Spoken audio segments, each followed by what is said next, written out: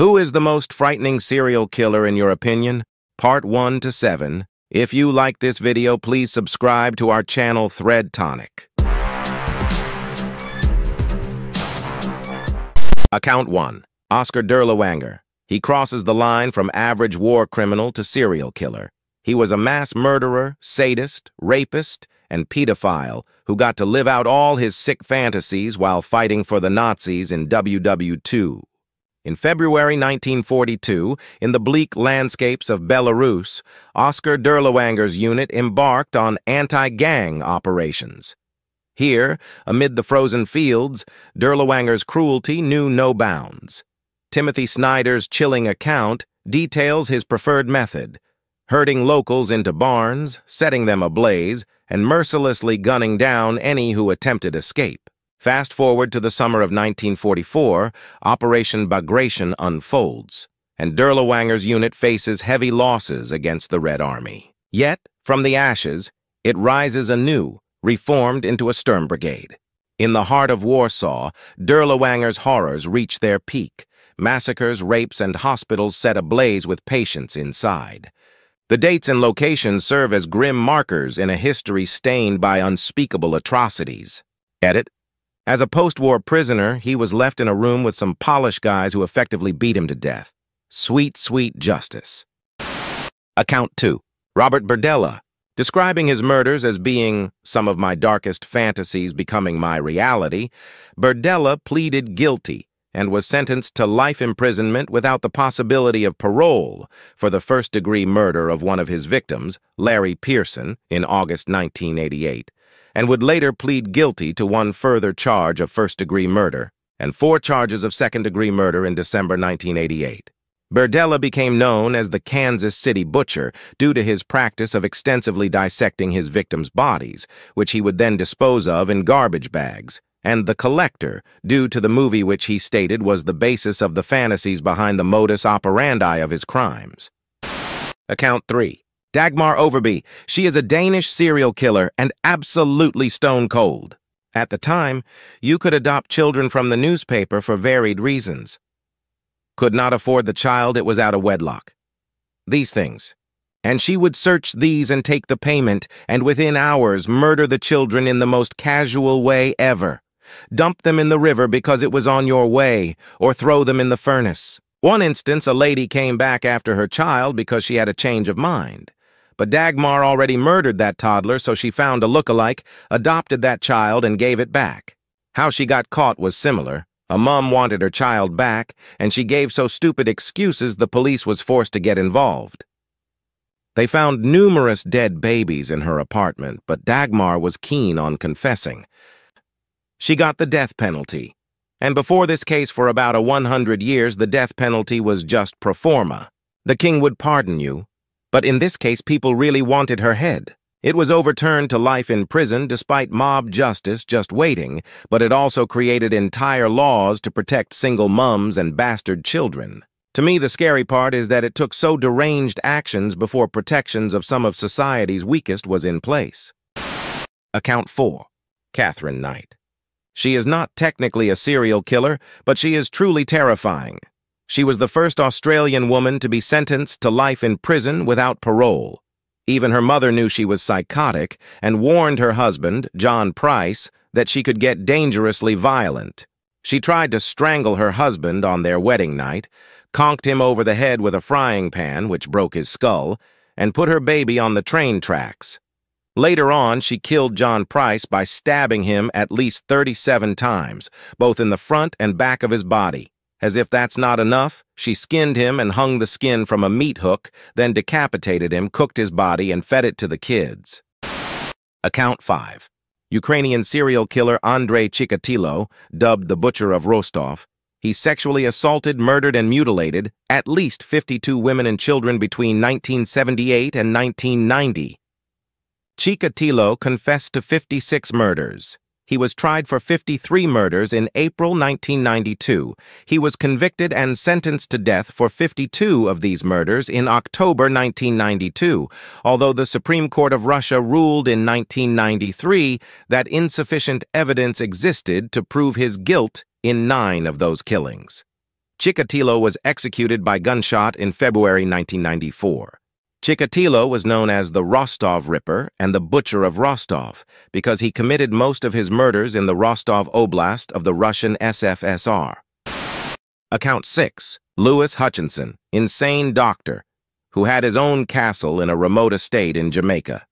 Used to invite people over, then snipe them, then drag them into a sinkhole so animals could eat them. Hanged in Spanish Town 1773, he is one of the first known serial killers on record. Account 7. The Toy Box Killer was pretty messed up. David Parker Ray, also known as the Toy Box Killer, was an American kidnapper, torturer, serial rapist, and suspected serial killer.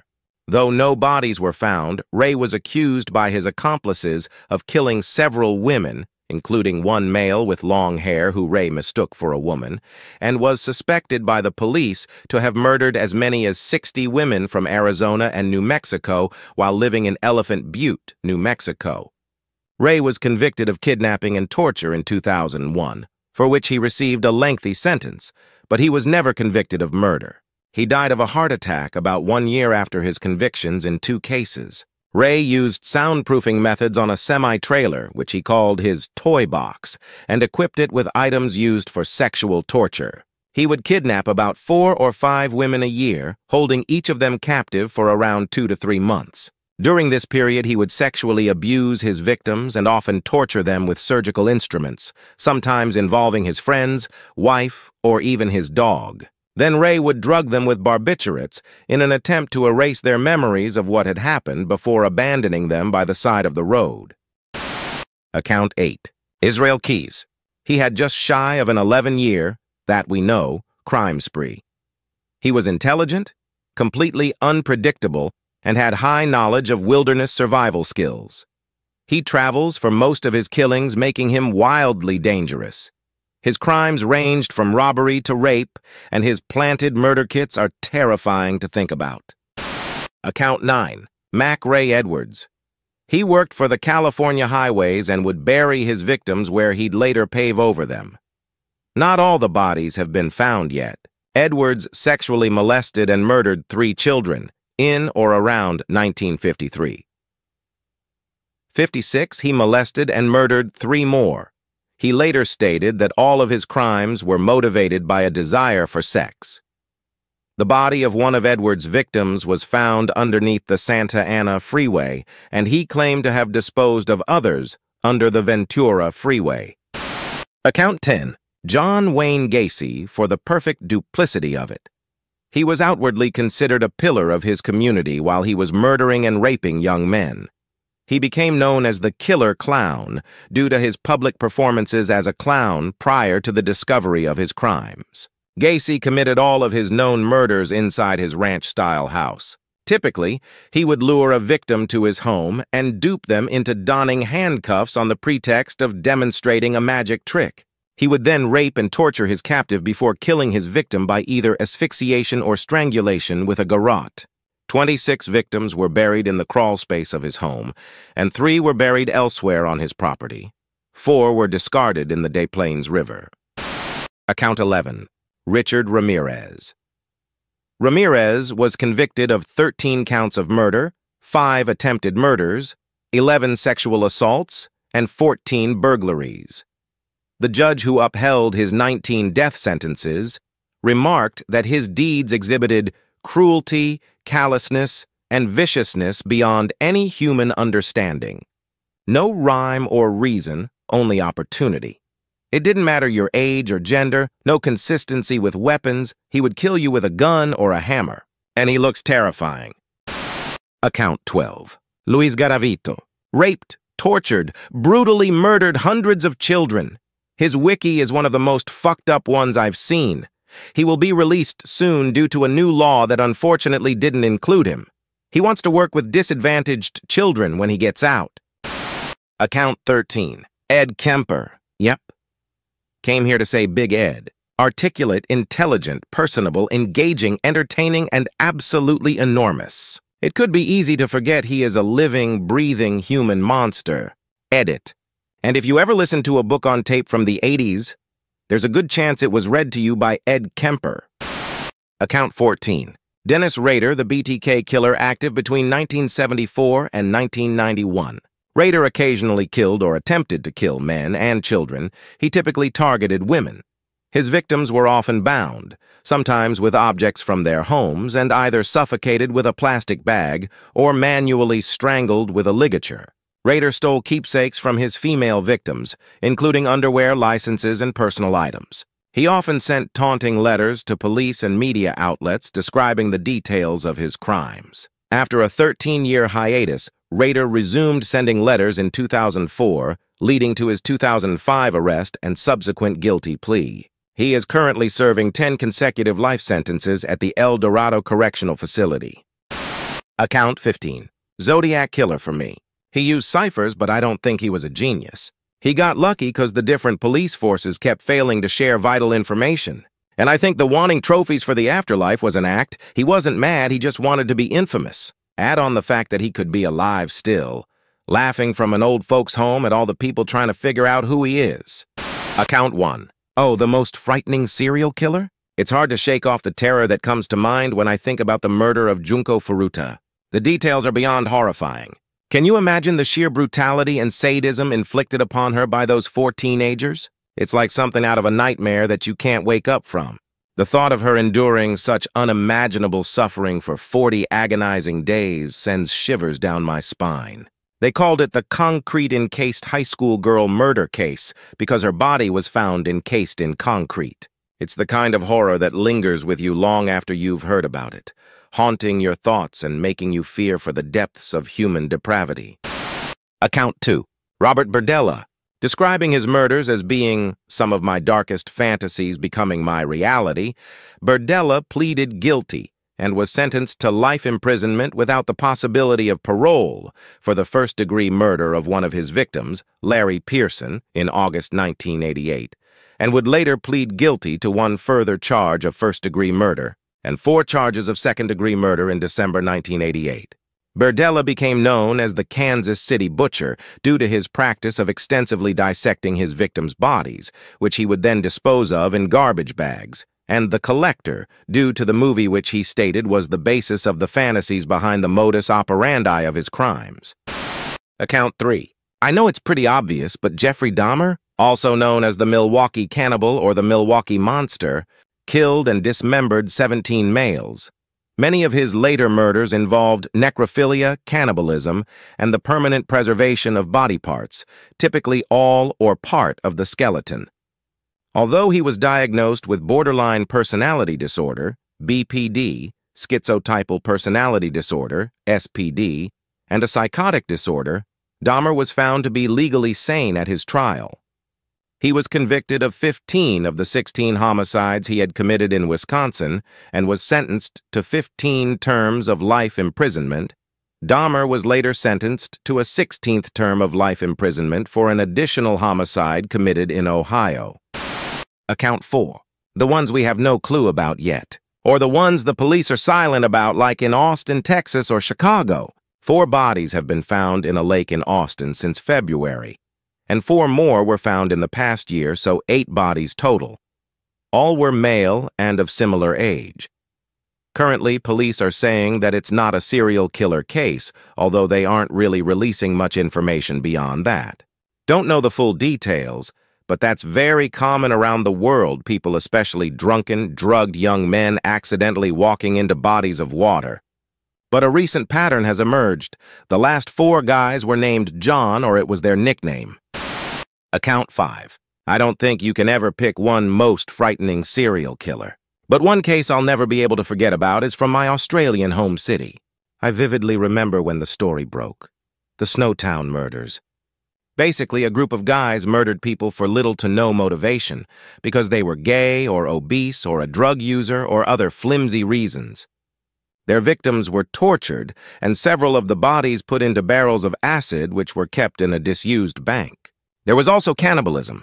The thing that's always baffled me is that it wasn't just one person. 3 men were convicted for murder.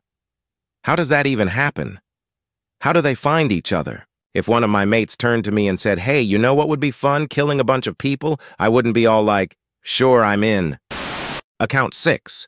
Joseph Duncan. During his incarceration, authorities connected Duncan with the unsolved murders of Anthony Martinez in California and two girls in Seattle, which all occurred when Duncan was on parole from 1994 to 1997.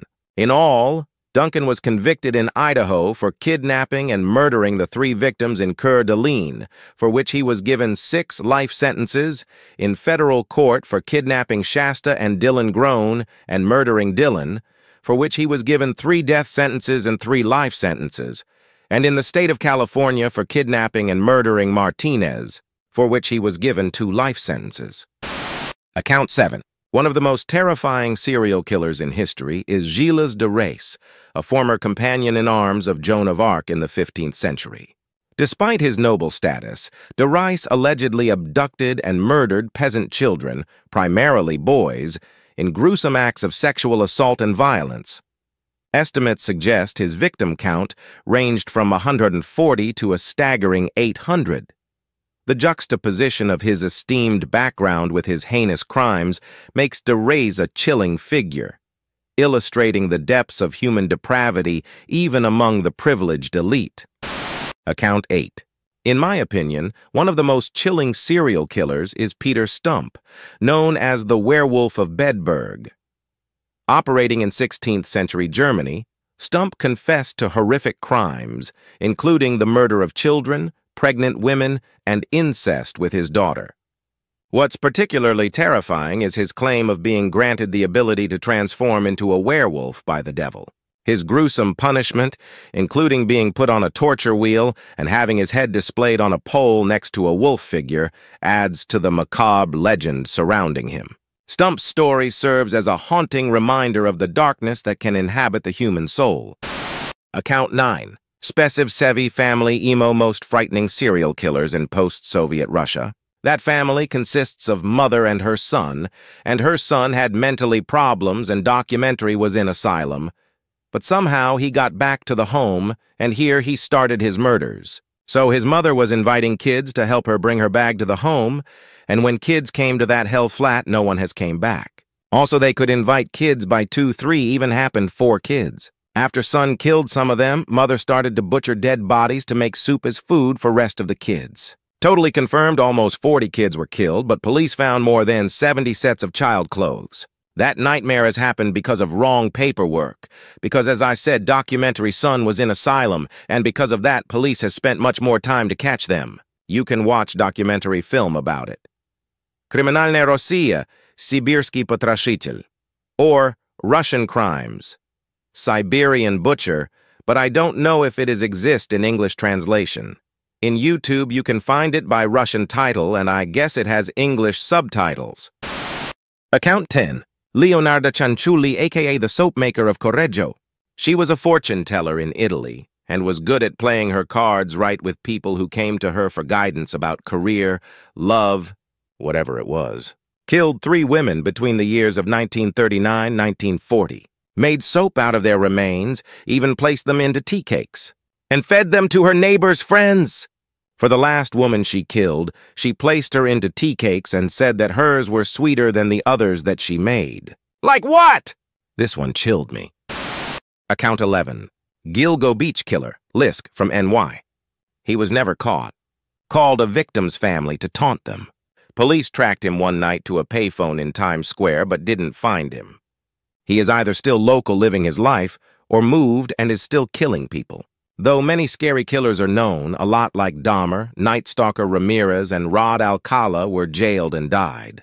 They are gone forever. We don't know about the ones like Lisk. I used to take Lear, Metro North, and the subway, and would often think he could be sitting next to me, or maybe I had a beer with him in a NY bar on game night.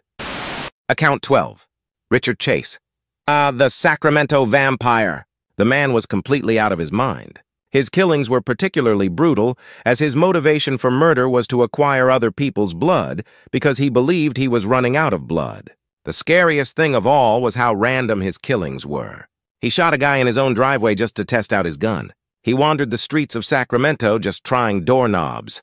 If the door was locked, he moved on. If the door was unlocked, he took it as an invitation and went in and killed anyone inside. He'd cut them open, consume their blood, and take their organs, sometimes while his victims were still alive. Men, women, children. Didn't matter. As a straight white adult male, I don't really fit the bill for most serial killer victims, so it's not something I need to worry about. But the tale of the Sacramento vampire has me double-checking the locks. Account 13. I listened to the part of the Ledford tapes the FBI used to desensitize agents. 2 adult men raping and torturing a 16-year-old with common tools. I heard a few seconds of a rape that's apparently 10 minutes long. So, while I know of many a scary serial killer, my vote goes to the Toolbox Killers. Fucking animals. Account 14.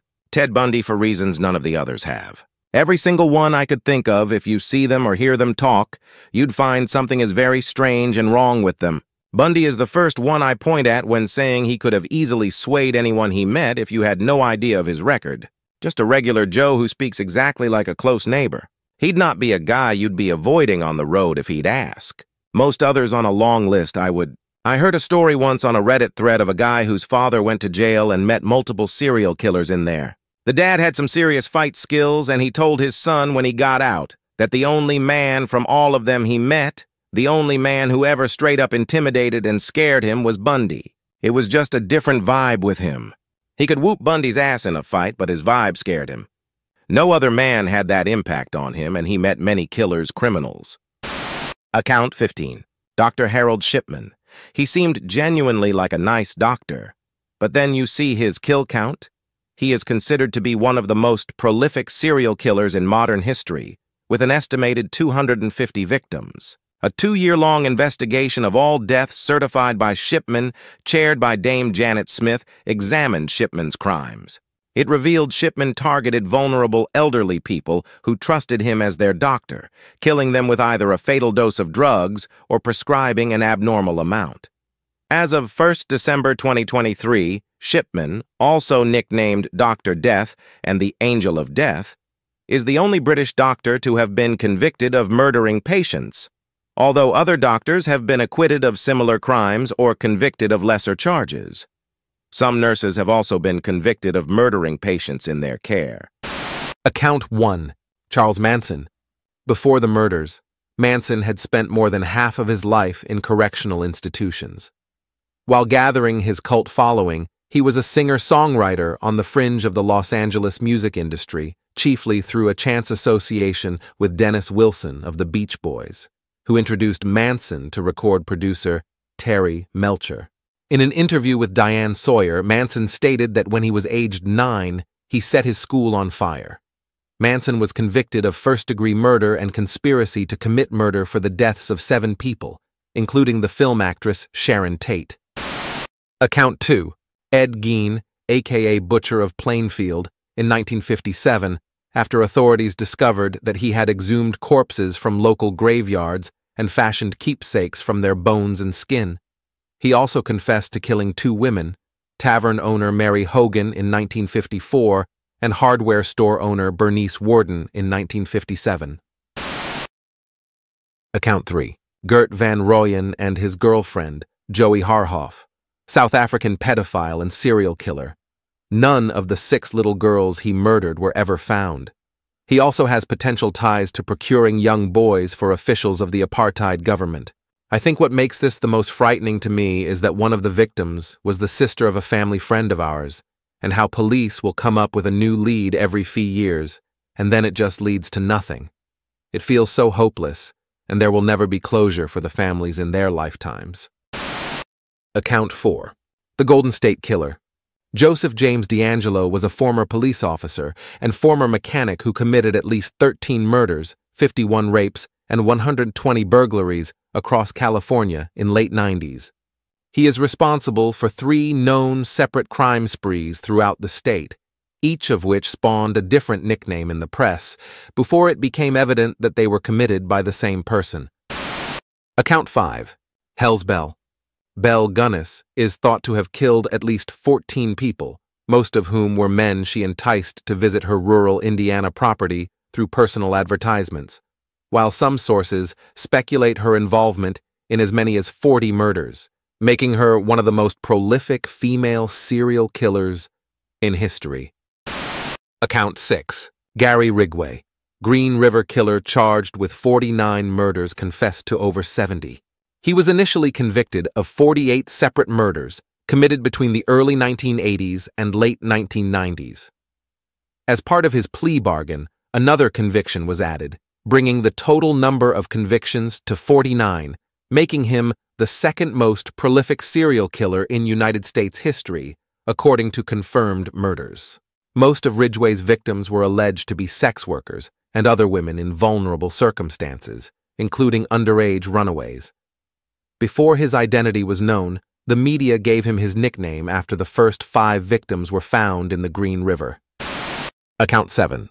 Dennis Nielsen.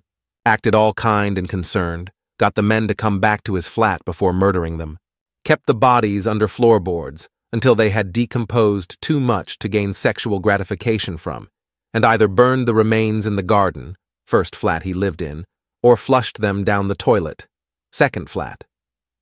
Flushing the remains is what led to his arrest, as they clogged the drain and someone was called to clear the blockage. Account 8. The railway killer in the late 90s. He rode trains throughout North America, and many of his victims were in Texas, where I lived as a teenager.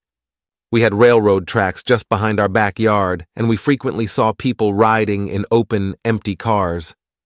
When it became apparent a serial killer was riding on trains in Texas, my parents got the house alarm fixed and then monitored, and my dad slept with a gun near his bed. Account 9. Richard Chase. Dude thought he was a vampire and that the government vaporized his blood. The solution? Kill people and rape some post-mortem and drink the blood. This one time he was almost caught, so he made himself a baby milkshake on the way. Edit. I believe the correct term would be baby smoothie, since he didn't add anything with milk. Account 10. Robert Hansen, champion hunter in Alaska who would kidnap sex workers, fly them into the wilderness, and then hunt them for sport. He was also a baker, hence the media nickname Butcher Baker, who had a wife and 2 kids and was an active member of the community. What is scary about him to me is he was an average Alaskan. No one would think it weird if you went missing several times a year to go fishing and hunting. It's the culture here. He was active for 12 years and killed at least 17 women. Edit. Little known fact, he was also a candlestick maker. He did it as a hobby. Account 11. Robert Hansen put her, Cindy Paulson, a 17-year-old prostitute and intended victim, in his car and took her to Merrill Field Airport, where he told her that he intended to take her out to his cabin. Paulson, crouched in the back seat of the car with her wrists cuffed in front of her body, saw a chance to escape when Hansen was busy loading the airplane's cockpit. While Hansen's back was turned, Paulson crawled out of the back seat, opened the driver's side door, and ran toward nearby 6th Avenue. She later told police that she had left her blue sneakers on the passenger side floor of the sedan's back seat, as evidence that she had been in the car. Account 13. William Bonin, a.k.a. the Freeway Killer, killed my childhood friend in 1980. He was 16. I was 15 at the time, and that is too young an age to wrap your head around having a friend a victim of a serial killer. It changed me. Edit, I am 55 years old now, and still when I think about it, it breaks my heart. His body was found in such a horrific manner. When you are 15 years old, you just can't fathom. But then life dishes some hard lessons, and the realization of it is manageable. Just barely, though. I was able to hear the news of Bonin execution by radio and breathed a sigh of relief, although I will never understand how Bonin found recruits to help in his killings. It's a... Account 12. I just read about Fred and Rose West, a married couple in the UK who collectively were among the most prolific serial killers in modern UK history. It is a grim tale of rape and incest and prostitution and brutal murders and dismemberment of family members and random strangers, some of whom they buried in the garden behind their house. It's a fascinating yet horrific story. Never understand how Bonin found recruits to help in his killings. It's a sad story. Account 14. Dean Corll. I almost puked when reading about the methods of torture he used on little boys. He was such an asshole that his teenage accomplice was the one that killed him, which revealed his 28-plus murders to the public. There is a haunting photo of an unidentified victim that was found in his accomplice's property years after they got busted. Nobody has any clue who the kid is, but the image of distress on his face, and the toolbox full of torture tools next to him have forever been burned into my mind. Account 15. One of the saddest stories is one of the boys he picked up was 14 years old and on his way home from the gas station. He was saving up bottle caps for recycling money to take a girl to the movie, and he never made it home. Imagine how high on life that kid was. He must have worked so hard to get the money together to take a pretty girl he probably had a crush on for a long time to the movies. He must have been so happy on the walk home.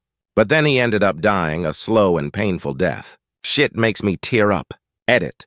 The boy's name was James Stanton Dramala. He was the very last boy that Coral killed. Account 1. The DC Snipers, John Allen Muhammad and John Lee Malvo. Not only were the killings completely random, people filling up with gas or walking in a parking lot, they started to move south, and I was still living in my hometown, Charlottesville, VA, so there was the fear they could make it that far south. Account 2. Robert Pickton, piece of shit, killed poor street-involved native women, and police knew. Also called the Canadian with the pig farm, so many serial killers choose prostitutes as their victims because they know a dead Sally in the alley gets so little attention, particularly if they are POC, one of the reasons it's believed Wayne Williams was able to kill so many children in Atlanta. I remember reading one of the profilers of the Green River Killer got angry with a detective because he referred to one of the prostitute victims as NHI, no human involved. Sex workers may have their own problems, but no one deserves to die the way Pickton killed them. Account 3. There was a super interesting Unsolved Mysteries episode years ago where they posed a theory that the Unabomber and the Zodiac Killer were the same person, Ted Kaczynski. Seems way too wild to be true, but there are some startling coincidences that are hard to ignore. Two separate true crime researchers, I don't think they were actual police investigators, who came up with the same theory, completely independent of one another, and eventually met and compared notes to find a lot of information that lined up. Some things I remember from the episode for those who don't want to watch or don't have Hulu, so spoilers below if you plan on watching the episode. In late 1967, the 25-year-old Kaczynski moves from Michigan and begins teaching mathematics at the University of California, Berkeley. Less than 1 year later, in the summer of 1968, the Zodiac killings begin. One of the two Zodiac killer survivors mentions that he said he was on the run and escaped from a prison up near Lincoln, Montana. Or that's where the cops were after him from. I can't remember specifically. This puzzled investigators because that clearly wasn't true and was a pretty random and specific place to mention. Years later, Kaczynski is caught and arrested by the FBI at his small cabin in the wilderness in Lincoln, Montana. In one of his ciphers sent to the police, Zodiac claimed if it was decoded, it would reveal his identity. Eventually, it was almost completely decoded and was a long, strange diatribe about killing and how he enjoyed it. However, the final 21 characters have never been decoded. Investigators suspect this might be his signature. Could those 21 characters be Theodore John Kaczynski? The ages match up pretty well with how old Zodiac was assumed to be and how old Ted was at the time. There is also a striking resemblance between the police sketch of what Zodiac looked like and photographs of Ted at that time. In his last letters to the police, the Zodiac killer beings talking about bombs, something he had never done before. He draws detailed diagrams of them and talks about how he will start using them on his next victims. He then vanishes altogether. A short time later, the Unabomber begins his bombings. Both Zodiac and the Unabomber liked to write letters to the police and press and taunt them. They also both had a mutual interest in mathematics and symbols and ciphers. Things like that. Like I said, I don't know that I believe it, but it's definitely an interesting watch for people who like these types of true crime mystery conspiracies. I do sort of feel like that would have come out after Kaczynski was arrested. Surely he would have taken credit for it if it were him, right? It's also worth mentioning there was nothing in the Unabomber's cabin to suggest he was the Zodiac. Edit. Added all the details I could remember from that episode. I might be missing a few. I know it's super weird, but I love falling asleep to old episodes of Unsolved Mysteries, LOL. It was like 4 a.m. one night when this one started auto-playing, and it woke me up and had me fully invested in the whole thing. Account 4. Mr. Cruel, unsolved. He is an Australian serial rapist who abducted and sexually assaulted 3 girls and is the prime suspect of the abduction and murder of another young girl. After sexually assaulting his victims, he bathed them carefully to get rid of evidence. One victim described it as like a mother washing a baby.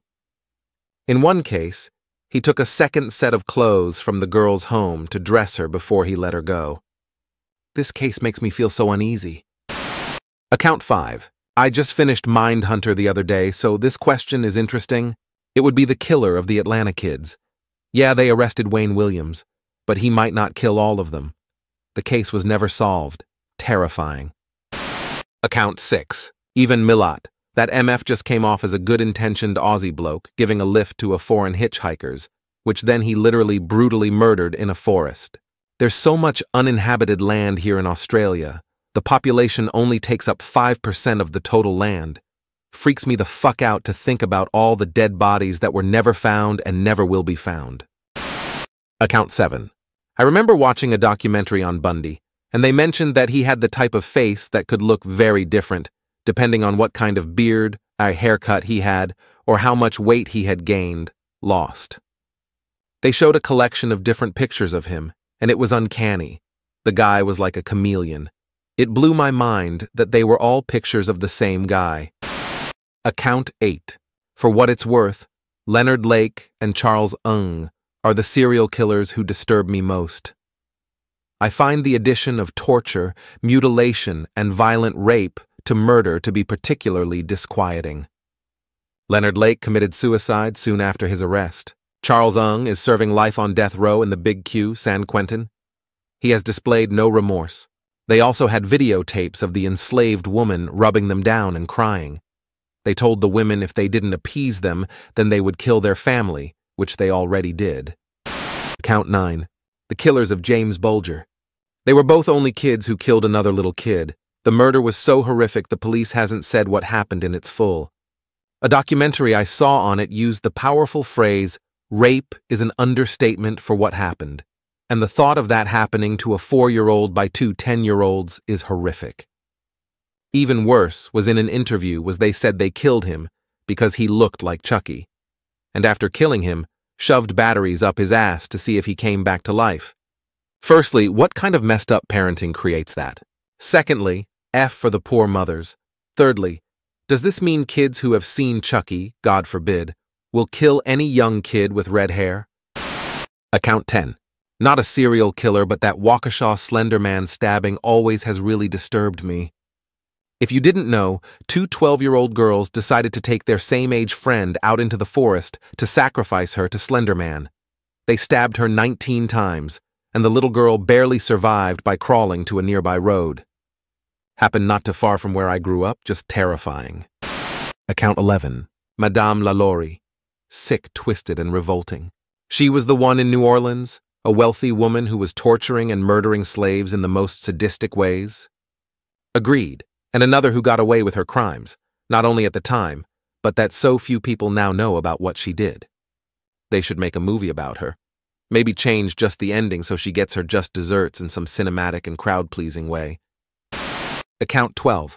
Ted Bundy was my mom's study partner at law school. She was tipped off by a professor that he was being investigated. After he was arrested and escaped, they found her home address in his jail cell. I think she was saved because she lived at home in a big house with a big family instead of in the dorms. Obviously, it freaks me the heck out. Edit. The other crazy part to the story is after the professor told my mom, stay away from Ted, she left the room crying and ran into my dad, who she knew a little. He saw she was upset and took her out to calm down. And that was their how I met your mother moment. So Ted Bundy could have prevented my existence, but in a way, he also caused my existence. Account 13. There's recently been a series in the UK on serial killer Dennis Des Nilsen, a Scottish killer who lived in London and prowled bars and streets for young men to entice back to his flat. He killed many people and was caught after a plumber found human bones and a mass of flesh in the drains. Turned out Des was dismembering his victims and trying to flush the remains. In his previous flat, he would burn and bury the remains. but his second flat was top floor of a 3-story building, so resorted to flushing. The police found the remains of 3 men in bin bags in a wardrobe, as well as under a drawer in the bathroom, and a head in a large cooking pot on the stove. One killing which stood out for me was a young guy Dez found outside his property one day who was unwell. He helped the guy get to the hospital for treatment. Days later, the young man went back to thank Dez for saving his life, stayed for a drink, and Dez drugged, strangled, and dismembered him. This reminded me of Jeffrey Dahmer and the lad who escaped his flat to the police, who then delivered him back to Dahmer's flat. People in the world astound me. There will never be peace whilst people like this exist. Account 14. I just recently learned about Nathaniel Barjona, easily the most disturbing criminal I've read about. Today's modern-day Albert Fish. Barjona's interest in crime began when he attempted to strangle another child when he was only 7 years old. Eventually, the sickness in his mind devolved so far that he would impersonate police officers in order to abduct, sexually harass, or sometimes kill his child victims. He was caught and released by police multiple times and eventually deemed not a credible threat to society. He later moved across the country and began cannibalizing children. It is likely that he fed bits of children to his friends and neighbors during cookouts. Absolutely horrifying case. Account 15. I had a friend do some time in El Dorado Prison in Leavenworth, Kansas. He was a trustee and was assigned to clean the maximum security block that held Dennis Rader, aka the BTK killer. He said that Rader would just stand at the cell window and stare at him.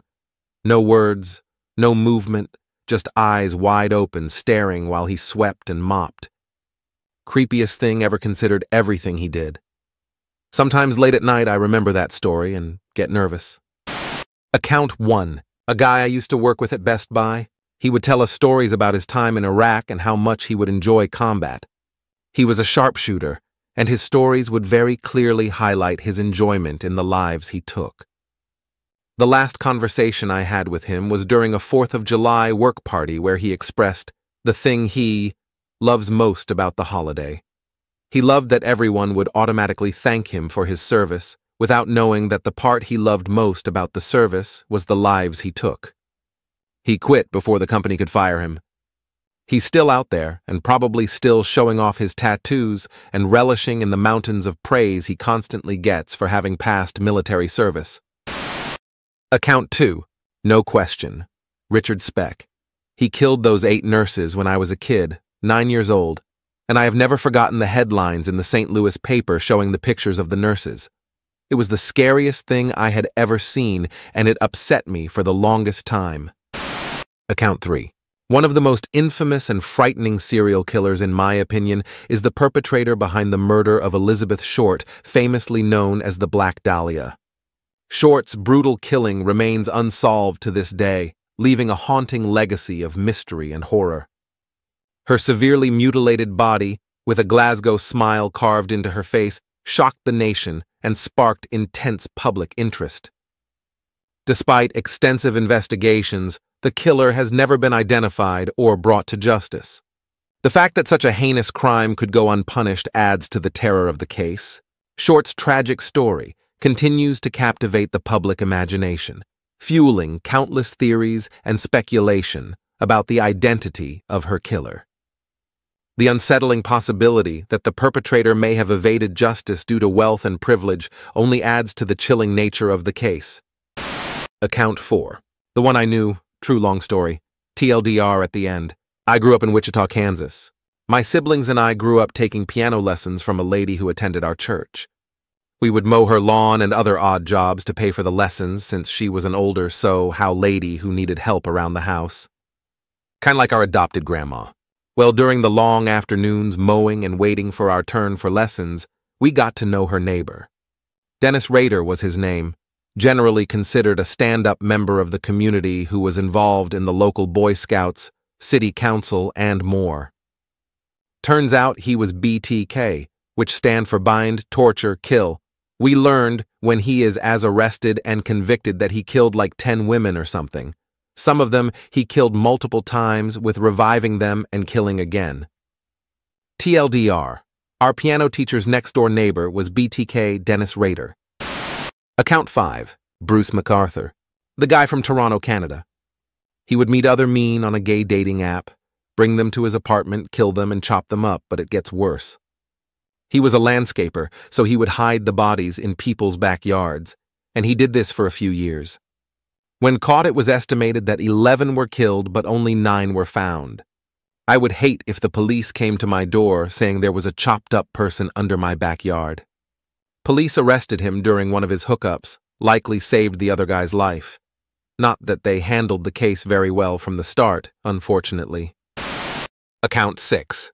I'm very fascinated by serial killers, and why there are so many from California specifically, and I'm pretty sure I know most of the famous ones.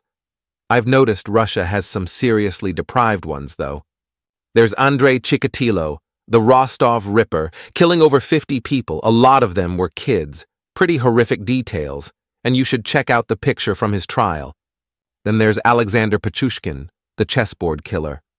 Murdered 49 people, but tried to raise the count to 64 to mock the number of squares on a chessboard. Also terrifying to think about. These two were killing within the same time period. Account 7. The Iceman, Richard Kuklinski. Dude had some profoundly fucked up ways of killing people, such as binding the victims and leaving them in caves to be eaten by rats. Read a really good book on him by Phil Carlo, who I believe was able to interview him for the writing of the book. He would kill anybody who rubbed him the wrong way over the smallest of things. He claims to have killed over 200 people, and while a good portion of it was for mob work, it was how he scratched that itch to take another life. Account 8. Ted Kaczynski. His manifesto is full of near-prophetic warnings about the negative implications of technological encroachment into everyday life. His lifestyle predicted future trends in minimalism and survivalism. His philosophy is eclectic in origin, yet cohesive in ideology. I find him tremendously relatable based on his writings. And then he sent bombs through the mail to blow up whoever happened to be working in the mailroom at a variety of airports and universities. He scares me most because he's not some seemingly alien, emotionless killer, but someone who I feel like I would meet and befriend in local community activism or at university. He was a genius in multiple areas, went to Harvard to study math at 16, got swept up in government LSD mind control trials while there, and over several years came up with some highly socially conscious ideologies while simultaneously killing people.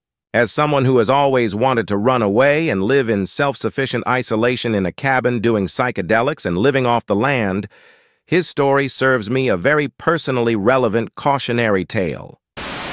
Account 9. Arthur Shawcross is a new one I learned about through LPOTL, and he's pretty terrifying. He was from my hometown of Rochester, NY.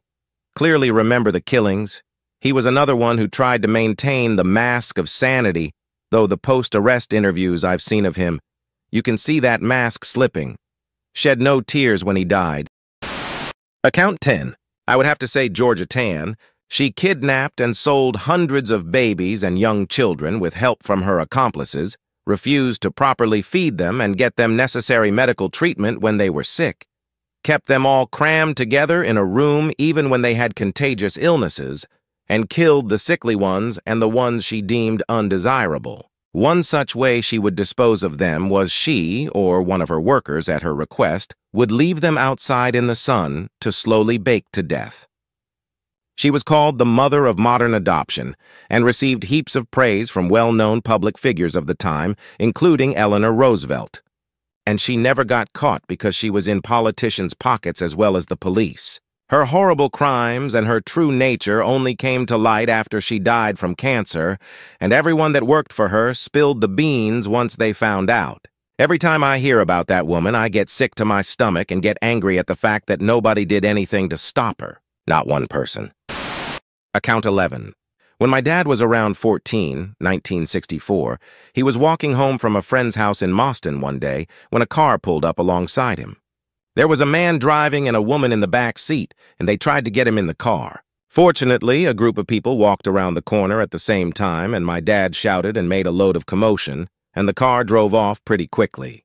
To this day, my dad is convinced it was Brady and Hindley, and has often wondered how close he came to being a newspaper headline. Account 12.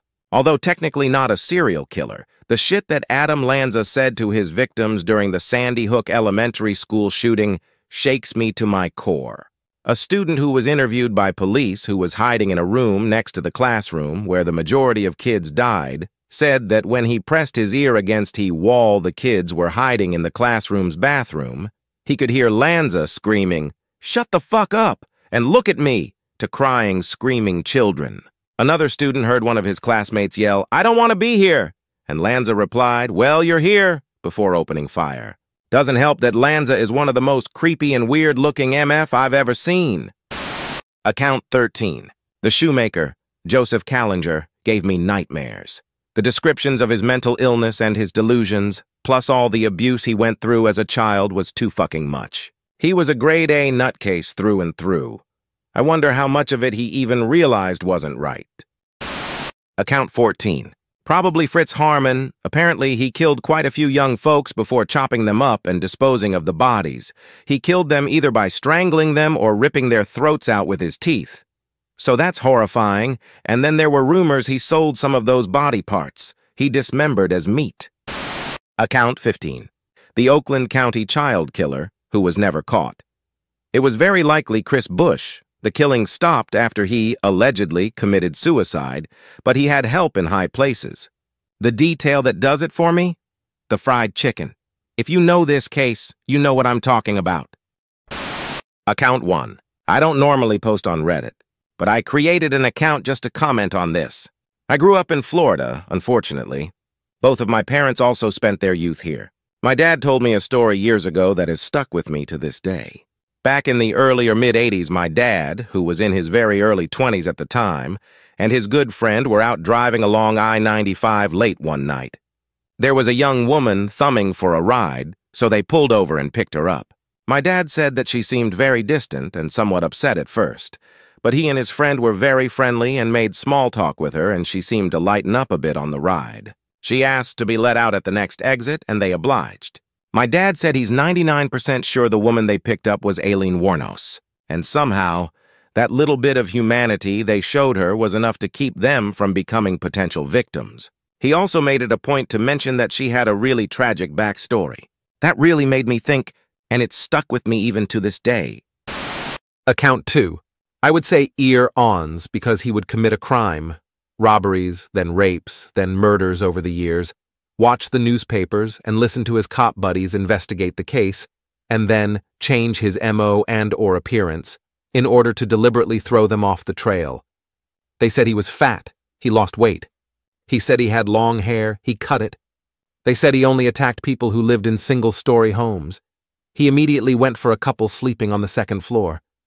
He would steal a pair of earrings from one home and leave a single earring in the next home he broke into, in the rain gutter, where it would be found months or years later, or sometimes not at all. Over all his crimes, it really seemed like he was just doing it for the joy of hurting people. There was no cool-down period after each attack.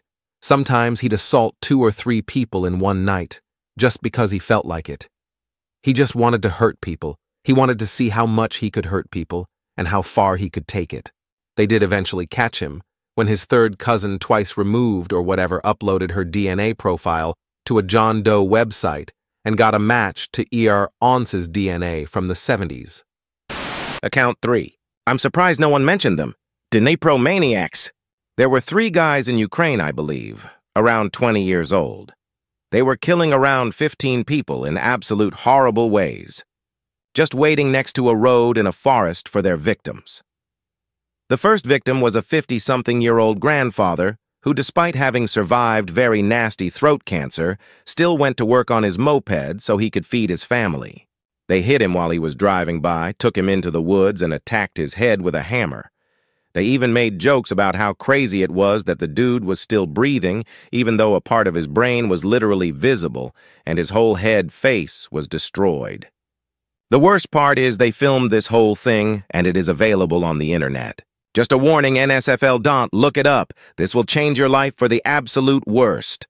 The craziest thing, even still, is that they came from rich families, and one kid's dad was a well-known lawyer who was friends with the president or something. He actually tried to claim that the hundreds of pictures and videos all have been edited and photoshopped to frame his son. The judge, of course, dismissed it and said the level of editing would need a multi-million-dollar studio to fake it. As far as I know, they are still rotting in jail. Account 4. Randy Kraft. Very rarely mentioned in serial killer lore, but he was without a doubt one of the most evil people to ever exist.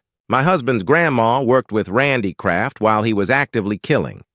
She doesn't talk about it much, but she did say that she never suspected anything. The only thing that ever caught her off guard was that he'd put extra miles on the rental car when they had business trips, and she always wondered where he was going. Account 5. Not a serial killer, but the Cambodian genocide. Seeing those rusted, abandoned schools that used to be torture chambers. The killing fields out the countryside, in the middle of nowhere under a red sun sky. The everyday tools used for killing. Pickaxes, hammers, etc. It feels like the Texas Chainsaw Massacre or something. Like a rough horror movie slaughter rather than a methodical genocide like the Holocaust. Not that other genocides don't disturb me, there's just something different about this one. Account 6. I'm First Nations in British Columbia. What disturbs me is all the women that disappear along the Highway of Tears. I don't know if it's a serial killer or systematic kidnapping for human trafficking. Both scenarios are terrifying. My sister went camping for a week without telling anybody. We all didn't immediately panic because she does this kind of stuff once in a while, but those thoughts, they drift through your mind. Having a boogeyman out there who preys on First Nations women is scary, and we have to tell girls to look out because you never know that there is this one highway they should learn about. Account 7. Growing up in Illinois, it was John Wayne Gacy for me just for the proximity and my age at the time. Just sticks in my head as a scary mofo. Got close to him once while training to be a correctional officer, and we went to Menard CC to shake down cells for training, and some of our class shook down death row where he was. Also was close enough to speak to Richard Speck at one point when I worked at Joliet CC, of Prison Break and Blues Brothers fame. And I drove Rolando Cruz from Joliet to Menard once. He was later freed after he was proven innocent of killing a little girl named Janine Nicurico, SP. Account 8. You said killer, but I'm going to add serial rapists. Bill Cosby. The disturbing part is how well he had his outward persona mastered. Comparing him to, say, Harvey Weinstein, who didn't have himself under control, he was a master of disguise. And the most disturbing part about it is, in each case, who knew and kept it hidden. The victims needed voices who could speak for them because they were already tormented. Account 9. I'm a true crime aficionado, and I've read about a lot of serial killers. There's one that truly disturbed me, and that was Gordon Stewart Northcott of the Wineville murders. The book The Road Out of Hell tells the story from the perspective of the sole survivor, Sanford Clark, which was actually Gordon's nephew. That tale is a lot to unpack, but it's very well done. Account 10. The little-known John Robinson. Was a cold case for a while. Sold one his victim's babies to his family member where he forged documents convincing them it was adoption. He was Sunday school teacher, scoutmaster, but also secret online and IRL leader of a cult that raped people. He is the most disturbing to me because he's an even more polarized version of Dennis Rader, BTK, yet no one talks about him. Psychopaths aren't as scary as sane people who choose to be evil even with empathy. That's the worst kind of sadism. Account 11. Dennis Nilsson. Preyed on homeless men, took them back to his house for a drink. Murdered them by strangulation, then used their bodies as a masturbation aid and sat the corpses in chairs to have conversations with or lay in bed with them. Used to store them under the floorboards in his house. Got caught disposing the bodies because he chopped them up and flushed them down the toilet, blocking the drain. When it was cleared, they found out it was human flesh and busted him. ITV have recently shown a drama about his arrest and questioning and then his early months in prison. David Tennant plays him, and he is freaky. Account 12. Russell Williams. My father was in the Canadian Armed Forces, and it was unsettling that such a monster was also a commanding officer. We weren't on the same base at the same time. Reading about what he did to Marie-France Comeau, who was under his command, is beyond disturbing, as well as what he did to Jessica Lloyd and his other victims. There was no precedent for it, but his uniforms and medals were seized and destroyed, a symbol for the way the KF didn't just discharge him, but expelled him. Account 13. My great-aunt, Juanita Hoyt. While living in New York, she killed all 5 of her kids, while 4 of them were just babies. I think she had 5 kids. Basically, every time she had a kid, she ended up suffocating them to death at the age of 25, I think. She even tried blaming it on SIDS. Kinda disturbs me because that kind of person is in my family and mental health in my family isn't the best. Just glad my grandma and my mom love their kids. Simply look up her name and you will see everything about what she did. My grandma was requested to be interviewed about her sister Juanita, but she didn't want anything to do with the whole situation. My grandma then moved from New York to Texas with the kids he had at the time. Account 14.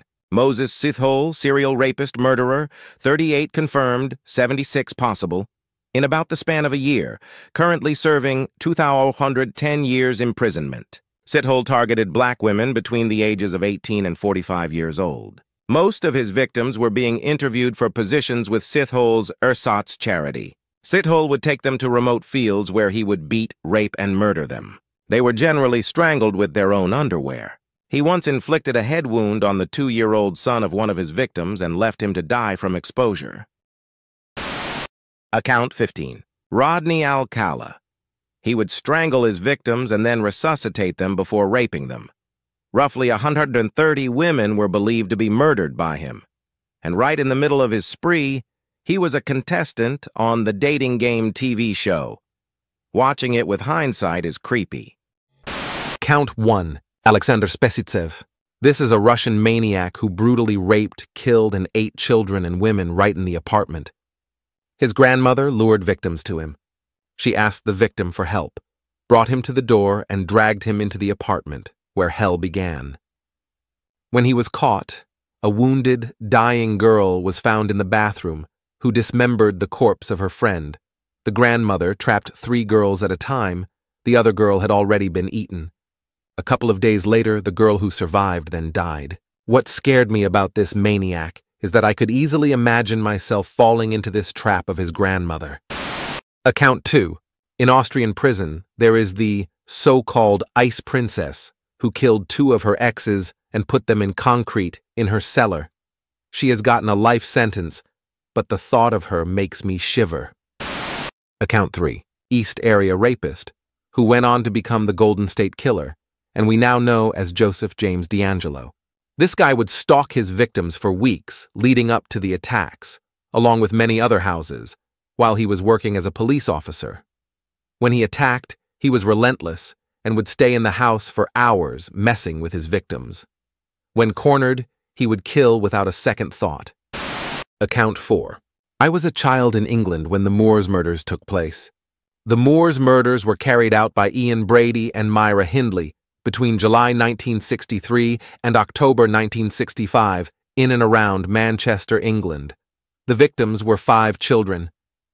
As a kid growing up in England at the time, the part that I remember was that these creeps tape recorded one child as they tortured and killed them, and then sent the tapes to the mother. True psychopaths. They were the most odious and pernicious scum that ever suffered to crawl upon the face of this earth. Account 5. Ward Weaver murdered 2 teen girls, Ashley Pond and Miranda Gaddis, just down the street from where I used to live.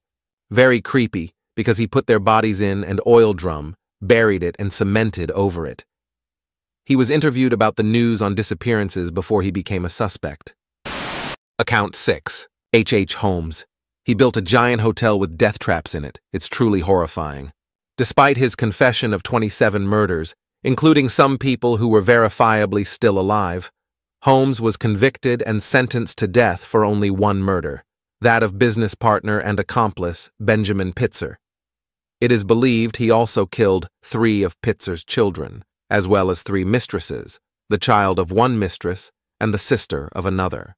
Much of the lore attached to Holmes concerns the so-called Murder Castle, a 3-story building he commissioned in Chicago. Details about the building, along with many of his alleged crimes, are considered exaggerated or fabricated for sensationalistic tabloid pieces, with some accounts estimating his body count could be as high as 133 or even 200. Many of these inaccuracies have persisted due to the combination of ineffective police investigation and hyperbolic yellow journalism of the period, which are often cited as historical record. Account 7. Derek Toddley. I lived there during his killing spree. Our PE classes turned to self-defense. Women were told not to wear your hair up, he can grab it. Don't wear a skirt, easier access. Carry mace. Carry your keys between your fingers, arm yourself. His victims were of different races and vast age differences. He killed in multiple cities. No one was safe. And their murders were unbelievably gruesome. I'll never forget the day he was arrested. Every woman in South Louisiana breathed a sigh of relief. Account 8. Personally, I find serial killers fascinating, so I'll share a story my mom told me a while back. My mother grew up in California and lived in a very peaceful neighborhood, as there were lots of families and elders. When she was around 10, sometime in the mid-80s, she was woken up by a faint noise coming from her brother's room. She has 3 that share the same room. At first, she wasn't too concerned about it, but she couldn't sleep as it kept going. She finally got up and walked into her brother's room. She saw a hand reaching in through the window and trying to unlock the door. The way the house was set up is that the windows in her brother's room had no glass, just bars, as it was meant to be a sort of back room. She screamed as soon as she saw the hand and watched in terror as a figure ran off, jumping the brick fence in the process. When my grandparents and uncles asked her what happened, they all thought she was crazy. But when they went outside to water the plants, she noticed a brick was missing from the fence, most likely from when the person jumped the fence. The next day, there was a report of a murder in the exact same neighborhood as her. The victims ended up being that of Richard Ramirez, the LA Night Stalker. To this day, she believes her and her family would have been dead had it not been for her waking up to the noise. TLDR. My mom and her family were almost victims of the Night Stalker. Account 9. Nathaniel Bar Jonah. He was a convicted serial child molester and attempted murderer. He has never actually been proven to have killed anyone, but was convicted of the attempted murder of children many times. He has also been connected to the disappearances of many young boys and girls. When police raided his home, they found coded journals that detailed his victim list and kill record, as well as accounts of the killing and eating of children. There were also recipes for chili, burgers, and pot pie that called for human meat, as well as directions for butchering human body parts. His day job was as a short-order cook. He used to hold neighborhood cookouts and serve burgers, spaghetti, casserole, and meat pies to the people in his neighborhood. There are many accounts of the neighbors that ate at these gatherings, noting that the meat had an odd taste. He's the prime suspect in the disappearances of many children. Fortunately, he died in prison in 2008. Account 10. Dnipropetrovsk maniacs. They killed 21 people, one of which was pregnant, and they cut the unborn child out of her womb. They were only 19 years old when they committed the murders. Account 11. My father was murdered when I was 3 by a woman named Jeannie Braun. His name's Jeremy Burt. Mine's Mackenzie. Look it up if you don't believe me. Not only did she get away with it, but she did it again and killed her husband. He went out for milk one day and never returned. She tried to do it a 3rd time, but her latest husband went to a hospital before she could finish the job. They divorced, and she forced him to sign a contract stating he wouldn't talk about anything that happened during their marriage. She was a lawyer, so she could genuinely ruin his life. If you want the whole story about how my father went missing, I can write it out. I just doubt anyone will see this. She's still walking free. I'm 17 now, and I'll be 18 in March. She may not be a serial killer, or a famous killer at that, but she ruined my life and took my father from his mother, sister, brother, our entire family with no remorse. And she's still walking free. Account 12. Probably too late, but Carl Panzram. Went around the country killing and causing as much pain as possible to everyone he met. What disturbed me the most was that his one goal was causing as much hurt as possible. He raped kids in front of their siblings, started fires, all sorts of crap. Account 13. David Berkowitz, a.k.a. Son of Sam. He was a really sick man, crazy to the point of no return. Shot and killed a lot of young couples in New York. He chose his victims seemingly randomly, and after getting caught, he blamed his neighbor's dog. That is, the dog talked to him and influenced his actions. Account 14. I live in Canada. The most disturbing shit that's happened in the last few years was the killer Bruce MacArthur. He killed a lot of people and hid their remains in people's plant pots in their gardens. From what's been found so far, he was a gardener. Account 15. Paul Bernardo. I was 14. One of his victims was found beside a road I'd driven down a few hours before. Another victim was a friend of a friend. It was so local and the victims were so normal. I remember our high school soccer coach figuring out how to get everyone home without anyone being left alone after practices. It was like the game with the fox, the goose, the wheat, and the river crossing.